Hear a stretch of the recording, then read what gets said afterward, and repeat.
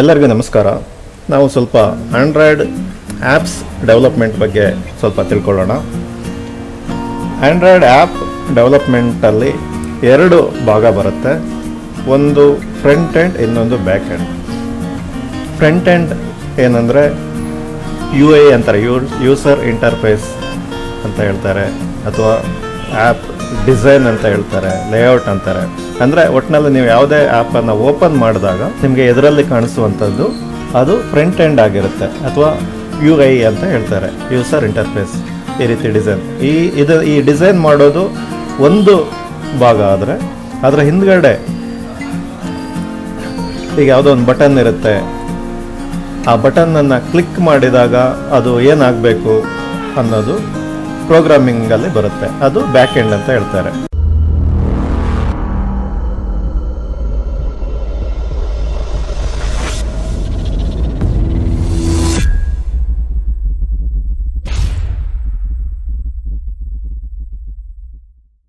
ನೀವು Android apps development ಕಲೀಲಿಕ್ಕೆ ಯಾವ ಸಾಫ್ಟ್ವೇರ್ ಬೇಕು ಅಂತ ಕೇಳಿದರೆ, ನೀವು ಆಂಡ್ರಾಯ್ಡ್ ಬಗ್ಗೆ ನಿಮ್ಗೆ ಗೊತ್ತಿರ್ಬೋದು. ಆಂಡ್ರಾಯ್ಡ್ ಅನ್ನೋದು ಒಂದು ಗೂಗಲ್ನ ಒಂದು ಭಾಗ ಆಗಿದೆ. ಹಾಗಾಗಿ ಅವರು ಆಂಡ್ರಾಯ್ಡ್ ಸ್ಟುಡಿಯೋ ಅನ್ನೋ ಒಂದು ಸಾಫ್ಟ್ವೇರನ್ನು ಅವರು ಬಿಟ್ಟಿದ್ದಾರೆ.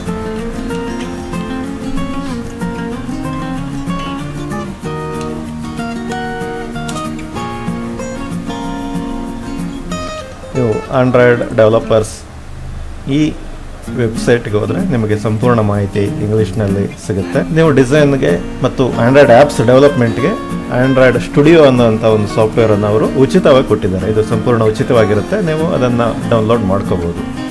ನಾನಿವಾಗ ಅದನ್ನು ಡೌನ್ಲೋಡ್ ಮಾಡಿಕೊಂಡು ಹೇಗೆ ಇನ್ಸ್ಟಾಲ್ ಮಾಡೋದು ಅನ್ನೋದನ್ನು ಈ ಭಾಗದಲ್ಲಿ ನಿಮಗೆ ತಿಳಿಸ್ಕೊಡ್ತೀನಿ.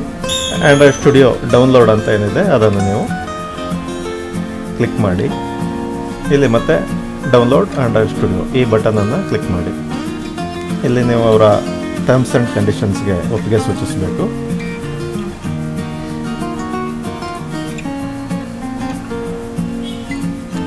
ಇದು ಸುಮಾರು 758 MB ಇದೆ.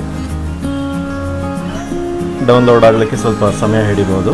ನಿಮ್ಮ ಸಿಸ್ಟಮ್ನಲ್ಲಿ, ನಿಮ್ಮದು ವಿಂಡೋಸ್ ಆಗಿರ್ಬೋದು ಅಥವಾ ಲಿನಕ್ಸ್ ಆಗಿರ್ಬೋದು, ನಿಮ್ಮ ಕಂಪ್ಯೂಟರ್ನಲ್ಲಿ ಜಾವಾ ಇನ್ಸ್ಟಾಲ್ ಆಗಿರಬೇಕು. ಸಿ ಡ್ರೈವ್ನಲ್ಲಿ ಪ್ರೋಗ್ರಾಮ್ ಫೈಲ್ಸ್ ಹೋಗಿ, ಇಲ್ಲಿ ಜಾವಾ ಇನ್ಸ್ಟಾಲ್ ಆಗಿದೆ, ಅದು JDK ಅಂತ ಹೇಳ್ತಾರೆ. ನಿಮ್ಮ ಸಿಸ್ಟಮ್ನಲ್ಲಿ ಜಾವಾ ಇನ್ಸ್ಟಾಲ್ ಆಗಿಲ್ಲ ಅಂದರೆ ಆಂಡ್ರಾಯ್ಡ್ ಸ್ಟುಡಿಯೋ ಸರಿಯಾಗಿಲ್ಲ, ಅದು ಕೆಲಸ ಮಾಡಲ್ಲ. ಹಾಗಾಗಿ ನಿಮ್ಮ ಸಿಸ್ಟಮ್ನಲ್ಲಿ ಜಾವಾ ಇನ್ಸ್ಟಾಲ್ ಆಗಿದೆಯಲ್ಲ ಚೆಕ್ ಮಾಡ್ಕೊಳ್ಳಿ. ಅಂದರೆ ನೀವು ಸ್ಟುಡಿಯೋ ಇನ್ಸ್ಟಾಲ್ ಮಾಡಿ ಆದ ನಂತರ ಅದು ಕೇಳುತ್ತೆ ಜಾವಾ ಇನ್ಸ್ಟಾಲ್ ಆಗಿಲ್ಲ ಅಂದರೆ ಇನ್ಸ್ಟಾಲ್ ಮಾಡ್ಕೋಬೇಕಂತ. ಒಂದು ವೇಳೆ ಆಗಿರಲಿಲ್ಲ ಅಂದರೆ ಜಾವಾ ಇನ್ಸ್ಟಾಲ್ ವಿಂಡೋಸ್ ಅಂತ ಸರ್ಚ್ ಕೊಡಿ. ಈ ರೀತಿ java.com/en ಈ ಥರ ಎಲ್ಲ ಇರುತ್ತೆ, ಇಲ್ಲಿ ಹೋಗಿ. ಇದು ಜಾವಾ ಅವರ ವೆಬ್ಸೈಟ್. ಡೌನ್ಲೋಡ್ ಹೋದರೆ ನಿಮಗೆ ಈ ಥರ ಬಟನ್ ಕಾಣಿಸುತ್ತೆ. ನೀವು ಇದನ್ನು ಇನ್ಸ್ಟಾಲ್ ಮಾಡಿ ಡೌನ್ಲೋಡ್ ಮಾಡಿಕೊಂಡು ಇನ್ಸ್ಟಾಲ್ ಕೊಡಬೇಕಾಗತ್ತೆ. ಈಗ ನಮ್ಮ ಆಂಡ್ರಾಯ್ಡ್ ಸ್ಟುಡಿಯೋ ಇಲ್ಲಿ ಡೌನ್ಲೋಡ್ ಆಗಿದೆ. ಈ ರೀತಿಯಾದಂಥ ಒಂದು ವಿಂಡೋ ಓಪನ್ ಆಗುತ್ತೆ. ನೆಕ್ಸ್ಟ್ ಕೊಡಿ, ಇದನ್ನೇನು ಚೇಂಜ್ ಮಾಡೋ ಅಗತ್ಯ ಇಲ್ಲ. ಮತ್ತೆ ನೆಕ್ಸ್ಟ್ ಕೊಡಿ, ಇನ್ಸ್ಟಾಲ್.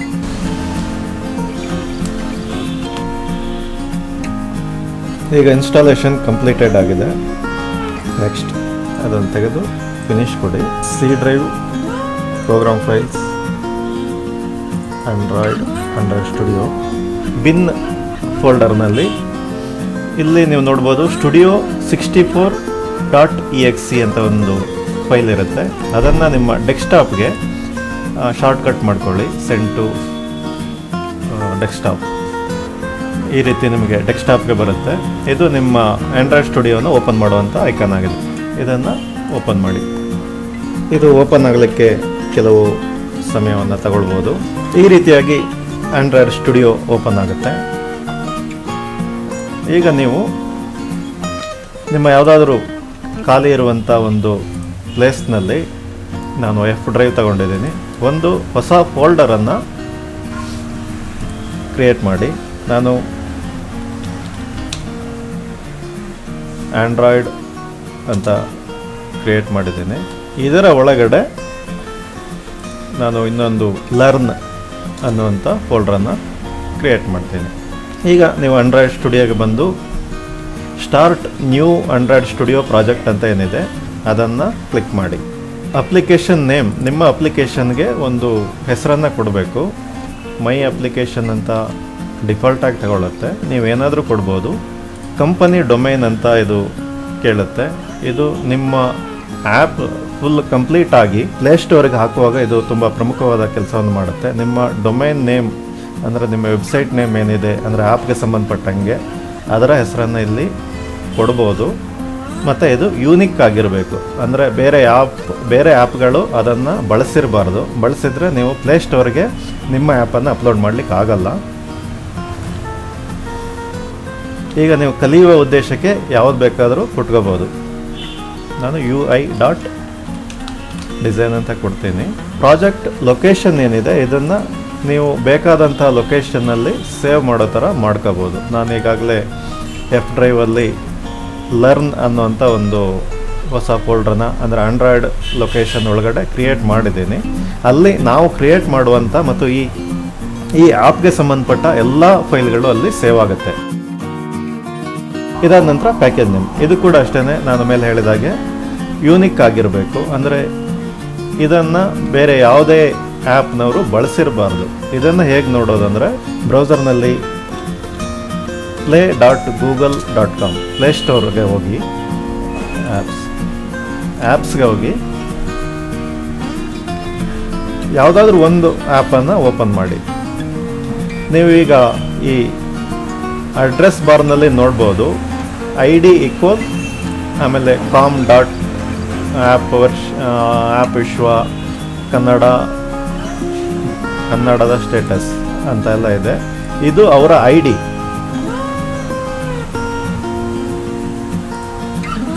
ಇಲ್ಲಿದೆಯಲ್ಲ ಪ್ಯಾಕೇಜ್ ನೇಮ್ ಇದೆಯಲ್ಲ ಇದೇನೇ ಅದು, ಇದು ಯೂನಿಕ್ ಆಗಿರಬೇಕು. ಈಗ ಇದನ್ನೇ ನೀವು ಕೊಟ್ಟರೆ ನಿಮ್ಮ ಆ್ಯಪನ್ನು ಇಲ್ಲಿ ಪ್ಲೇಸ್ಟೋರ್ಗೆ ಅಪ್ಲೋಡ್ ಮಾಡಲಿಕ್ಕೆ ಆಗಲ್ಲ, ಯಾಕಂದರೆ ಆಲ್ರೆಡಿ ಇದಿದೆ. ಹಾಗಾಗಿ ನೀವು ಇಲ್ಲಿ ಸರ್ಚ್ ಮಾಡಿ ನೋಡ್ಕೊಳ್ಬೋದು. ಉದಾಹರಣೆಗೆ ಡಿಸೈನ್ UI ಅಂತ ಏನು ನಾವು ಕೊಟ್ಟಿದ್ದೀವಿ ಅದನ್ನು ಇಲ್ಲಿ ಪೇಸ್ಟ್ ಮಾಡಿ ಎಂಟರ್ ಹೊಡೀರಿ. ಒಂದು ವೇಳೆ ಈ ಪ್ಯಾಕೇಜ್ನಲ್ಲಿ ಆ್ಯಪ್ ಇತ್ತು ಅಂದರೆ ನಿಮಗಿಲ್ಲಿ ತೋರಿಸುತ್ತೆ, ಹಾಗಾಗಿ ನೀವು ಆ ಪ್ಯಾಕೇಜನ್ನು ಇಡೋ ಆಗಿಲ್ಲ. ಇದಾದ ನಂತರ ಇಲ್ಲಿ ಇನ್ಕ್ಲೂಡ್ C++ ಸಪೋರ್ಟ್ ಮತ್ತು ಇನ್ಕ್ಲೂಡ್ ಕೊಟ್ಲಿನ್ ಸಪೋರ್ಟ್ ಅಂತ ಇದೆ. ಇದೆರಡು ಬೇರೆ ಬೇರೆ ಕೋಡಿಂಗ್ ಆಗಿದೆ. ನಾರ್ಮಲ್ ಆಗಿ ಆಂಡ್ರಾಯ್ಡ್ ಆ್ಯಪ್ಸ್ಗಳನ್ನ ಜಾವಾ ಕೋಡಿಂಗಲ್ಲಿ ಮಾಡ್ತಾಯಿದ್ರು. ನಿಮಗೆ ಇದು ಕೊಟ್ಲಿನ್ ಬೇಡ, ಜಾವಾದಲ್ಲೇ ನಾನು ಮಾಡ್ತೀನಿ ಅಂದರೆ ಇದೆರಡನ್ನು ಹಾಕಿಕೊಳ್ಳೋ ಅವಶ್ಯಕತೆ ಇಲ್ಲ. ಅಥವಾ ನೀವು C++ ಅಲ್ಲಿ ಅದನ್ನು ಇನ್ಕ್ಲೂಡ್ ಮಾಡಿ ಆ್ಯಪ್ ಡೆವಲಪ್ಮೆಂಟ್ ಮಾಡಬೇಕು, ನಿಮಗೆ C++ ಗೊತ್ತಿದೆ ಅಂದರೆ ಅದನ್ನು ಇನ್ಕ್ಲೂಡ್ ಮಾಡ್ಬೋದು. ಅಥವಾ ಅದು ಬೇಡ ನಾನು ಕೊಟ್ಲಿನಲ್ಲಿ ಮಾಡ್ತೀನಿ ಅಂದರೆ ಇದನ್ನು ಇನ್ಕ್ಲೂಡ್ ಮಾಡ್ಕೋಬೋದು. ಇದೆರಡೂ ಇಲ್ಲ ಅಂದರೆ ನೀವು ಜಾವಾದಲ್ಲಿ ಮಾಡಬೇಕಾಗುತ್ತೆ. ನೀವು ಜಾವಾದಲ್ಲೇ ಮಾಡ್ತೀನಿ ಅಂದರೆ ಇವೆರಡನ್ನು ತೆಗೆದು ಮಾಡ್ಬೋದು. ಅದಾದ ನಂತರ ನೆಕ್ಸ್ಟ್ ಕೊಡಿ. ಇಲ್ಲಿ ಫೋನ್ ಆ್ಯಂಡ್ ಟ್ಯಾಬ್ಲೆಟ್ ಇದೆ, ಅಂದರೆ ನಿಮ್ಮ ಆ್ಯಪ್ ಫೋನ್ ಮತ್ತು ಟ್ಯಾಬ್ಲೆಟ್ನಲ್ಲಿ ವರ್ಕ್ ಆಗುತ್ತೆ. ಇದು ಈ ಕೋಡಿಂಗ್ ವರ್ಷನ್ API ವರ್ಷನ್ 15ಇಂದ ಈಗ ಲೇಟೆಸ್ಟ್ ಅಂದರೆ 28 ತನಕನೂ ಬಂದಿದೆ. ಅಂದರೆ 15ನಲ್ಲಿ ವರ್ಕ್ ಆಗುವಂಥ ಫೋನ್ ಮತ್ತು ಟ್ಯಾಬ್ಲೆಟ್ನಲ್ಲಿ ಕೂಡ ನಿಮ್ಮ ಆ್ಯಪ್ ವರ್ಕ್ ಆಗಬೇಕು, ಕೆಲಸ ಮಾಡಬೇಕಂದ್ರೆ ನೀವು 15 ಕೊಟ್ಕೋಬೇಕು. ತುಂಬ ಲೇಟೆಸ್ಟ್ ನಮಗೆ ಇದು ಯಾವುದೋ ಬೇಡವೇ ಬೇಡ ಅಂದರೆ ನೀವು ಏನಾದರೂ API 28 ಏನಾದರೂ ಕೊಟ್ಟರೆ ಅದಕ್ಕಿಂತ ಕಮ್ಮಿ ವರ್ಷನ್ ಆ್ಯಂಡ್ರಾಯ್ಡ್ ಸಾಫ್ಟ್ವೇರ್ ಇರುವಂಥ ಯಾವುದೇ ಮೊಬೈಲ್ನಲ್ಲೂ ನಿಮ್ಮ ಆ್ಯಪ್ ಇನ್ಸ್ಟಾಲ್ ಆಗಲ್ಲ, ಮತ್ತು ಇನ್ಸ್ಟಾಲ್ ಆದ್ರೂ ವರ್ಕ್ ಆಗಲ್ಲ, ಯಾಕೆಂದರೆ ಅದು ಸಪೋರ್ಟ್ ಮಾಡಲ್ಲ. ಹಾಗಾಗಿ 14 ಅಥವಾ 15 ಕೊಟ್ಕೊಳ್ಳೋದು ಒಳ್ಳೆಯದು. ನೆಕ್ಸ್ಟ್ ಕೊಡಿ. ಇಲ್ಲಿ ಆ್ಯಂಡ್ರಾಯ್ಡ್ನವರು ಕೆಲವೊಂದು ರೆಡಿ ಟೆಂಪ್ಲೇಟನ್ನು ಕೊಟ್ಟಿರ್ತಾರೆ. ನಿಮಗೆ ಬೇಕಾಗಿದ್ದರೆ ಅಂದರೆ ನೀವು ಸ್ವಲ್ಪ ಎಕ್ಸ್ಪೀರಿಯನ್ಸ್ ಆದಮೇಲೆ ನಿಮಗೆ ಯಾವ್ದು ಬೇಕು ಅದನ್ನು ತಗೊಳ್ಬೋದು. ಕಲಿಯುವ ಉದ್ದೇಶದಿಂದ ಇದು ಯಾವುದು ಬೇಡ, MT ಆ್ಯಕ್ಟಿವಿಟಿ ನೀವು ತಗೊಳ್ಳಿ. ನೆಕ್ಸ್ಟ್ ಕೊಡಿ. ಆ್ಯಕ್ಟಿವಿಟಿ ನೇಮ್, ಈಗ ಒಂದೊಂದು ಸ್ಕ್ರೀನ್ಗೂ ಒಂದು ಆ್ಯಕ್ಟಿವಿಟಿ ಅಂತ ಇರುತ್ತೆ. ಅಂದರೆ ಒಂದು ಸ್ಕ್ರೀನನ್ನು ಹೇಗೆ ಹ್ಯಾಂಡಲ್ ಮಾಡಬೇಕನ್ನೋದು ನಿಮಗೆ ಅದು ಹೋಗ್ತಾ ಹೋಗ್ತಾ ಏನಂತ ಗೊತ್ತಾಗುತ್ತೆ. ಆ್ಯಪನ್ನು ಓಪನ್ ಮಾಡಿದಾಗ ಅದು ಮೇಯ್ನ್ ಆ್ಯಕ್ಟಿವಿಟಿ ಅಂತ ತಗೊಳುತ್ತೆ. ಅಂದರೆ ಒಂದು ಆ್ಯಪ್ ಓಪನ್ ಆದವಾಗ ಆ ಯೂಸರನ್ನು ಎಲ್ಲಿಗೆ ಕಳಿಸ್ಬೇಕು, ಯಾವ ಸ್ಕ್ರೀನ್ಗೆ ಕಳಿಸ್ಬೇಕು, ಏನು ಮಾಡಬೇಕು ಅದೆಲ್ಲ ಮೇಯ್ನ್ ಆ್ಯಕ್ಟಿವಿಟಿಯಲ್ಲಿರುತ್ತೆ. ಹಾಗಾಗಿ ಇದು ಮೊದಲನೇದು ಮೇಯ್ನ್ ಆ್ಯಕ್ಟಿವಿಟಿ ಅಂತ ಇರಲಿ. ಆ್ಯಕ್ಟಿವಿಟಿ ನೇಮಲ್ಲಿ ಕ್ಯಾಪ್ಸ್ ಲೆಟರ್ಸ್ ಬರ್ಬೋದು, ಆದರೆ ಲೇಔಟ್ ಫೈಲ್ನಲ್ಲಿ ಕ್ಯಾಪ್ಸ್ ಲೆಟರ್ ಬರೋ ಹಂಗಿಲ್ಲ, ಸ್ಮಾಲಲ್ಲೇ ಇರಬೇಕು. ಫಿನಿಶ್ ಕೊಡಿ. ಇದು ಆ್ಯಪ್ ಬಿಲ್ಡ್ ಆಗಲಿಕ್ಕೆ ಮತ್ತೆ ಸ್ವಲ್ಪ ಸಮಯವನ್ನು ತಗೊಳ್ಳುತ್ತೆ. ಓಪನ್ ಆದ ನಂತರ ಈ ರೀತಿ ನಿಮಗೆ ಆ್ಯಪ್ನ ಒಂದು ಡೆವಲಪ್ಮೆಂಟ್ ಇಂಟರ್ಫೇಸ್ ಓಪನ್ ಆಗುತ್ತೆ. ಹೀಗೆ ಆ್ಯಂಡ್ರಾಯ್ಡ್ ಸ್ಟುಡಿಯೋವನ್ನು ಇನ್ಸ್ಟಾಲ್ ಮಾಡಿ ಓಪನ್ ಮಾಡುವಂಥ ಒಂದು ವಿಧಾನವನ್ನು ನಿಮಗೆ ತಿಳಿಸ್ಕೊಟ್ಟಿದ್ದೀನಿ. ಇಲ್ಲಿಂದ ಮುಂದೆ ಹೇಗೆ ಮುಂದುವರಿಬೋದು ಅನ್ನೋದನ್ನು ನಾನು ಮುಂದಿನ ಪಾಠಸರಣಿಯಲ್ಲಿ ಹೇಳ್ಕೊಡ್ತೀನಿ. ನೀವು ದಯವಿಟ್ಟು ಸಬ್ಸ್ಕ್ರೈಬ್ ಮಾಡಿಕೊಳ್ಳಿ ಮತ್ತು ಸಬ್ಸ್ಕ್ರೈಬ್ ಬಟನ್ ಪಕ್ಕದಲ್ಲಿರುವಂಥ ಆ ಬೆಲ್ ಬಟನನ್ನು ಕ್ಲಿಕ್ ಮಾಡಿದರೆ ನಿಮಗೆ ನನ್ನ ಮುಂದಿನ ವಿಡಿಯೋ ಬಂದಾಗ ನಿಮಗೆ ಒಂದು ನೋಟಿಫಿಕೇಷನ್ ಬರುತ್ತೆ. ಧನ್ಯವಾದ, ನಮಸ್ಕಾರ.